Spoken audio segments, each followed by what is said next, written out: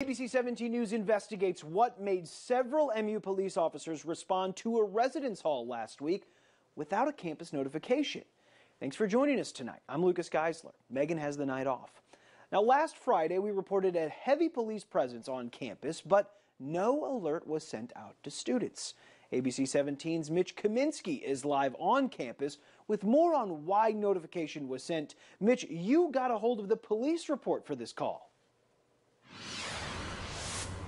Lucas, last Thursday, UMPD police officers received a call from somebody saying they had a shotgun and they were going to commit suicide. Officers rushed to the scene only to find the call was fake. A police report we got from an open records request says a dispatcher heard the sound of a shotgun slide being racked and a shot going off before the phone call ended.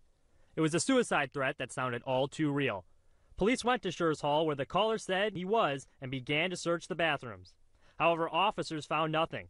The search expanded to other nearby residence halls on the first floors and the basement. One by one, the buildings were cleared. The call was from an unidentified number from Canada.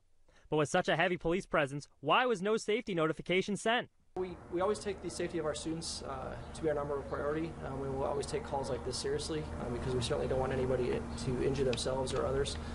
The nature of this call was a single individual who expressed a desire to harm themselves, and the officers responded accordingly based on that. There wasn't a wider threat to campus or to the campus community, so that's why there wasn't an alert put out.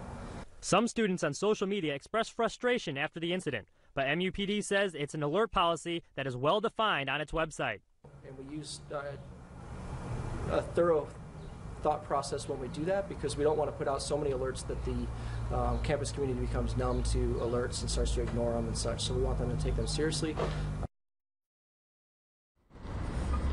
Orland says police officers talked to several students and RAs in the area to try and get more information, but no signs of an emergency were found. He also had all the correct procedures were followed and that a thorough investigation was conducted. Live from the University of Missouri, Mitchell Kaminsky, ABC 17 News. All right, Mitch, thank you. Police say they were never able to get in contact with the caller.